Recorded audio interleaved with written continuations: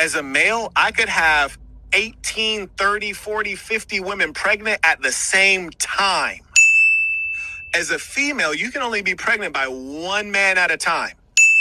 And further, it benefits you as a woman to stick to that man because the more you get pregnant, the more your value declines. Stretch marks, losing the vaginal elasticity, and all of these meaningful things that attract men. So you are one who should stick with a man. So monogamy is very meaningful for women, whereas for a male who has a lot of resources, monogamy is not a necessity. It's actually a detriment to you. I personally think if you're a man of a certain status and income, it's stupid for you to be monogamous. But you know what I'm saying? But women can still benefit from you not. He said a lot, but let's just start with a simple question. Do y'all think being a deadbeat dad is only limited to broke men? I ask that because a lot of people lost in the sauce of capitalism, and you believe that because you have a certain income or resources, this makes you immune to being a deadbeat. And I don't think that's true. And speaking of finances, another thing I want to bring up. If it doesn't make sense for a man making a certain income and resources being in a monogamous relationship, you recognize that has to flip on the other way around too, right? If there are women that has a certain amount of income and resources, and I'm just wondering, does it make sense for them to be in a monogamous relationship?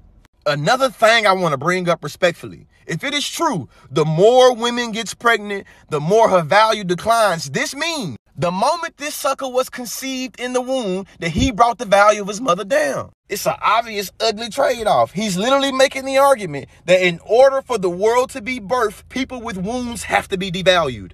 So Podcast Stay Young gotta be one of the most fragilely masculine podcasts I ever came across. It's structured by sucker solidarity, where boys get around other suckers where they attempt to appeal to each other by denigrating women, all because they the real ones and them other men be simping. But only middle school-minded man sees woman empowerment as simping. Really trying to define women based off the elasticity of their vagina? Come on, man. And every time I see this dude right here, he talking some shit about some women. The first time I seen him. Then I'll tell you why. The reason that you must be submissive is because everyone has their roles, and the roles don't come out of thin air. The roles come directly out of biology. And let me show you why you are submissive. If I was there right now, I could make you submit. You ain't even got to take the option. I'll make you submit. And here's the difference.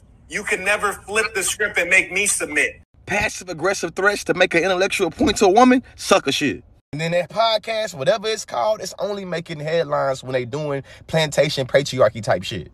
As a man, I'm suspect of any sucker that defines his manhood based off of how he dominates women or how he's above women. Sucker shit.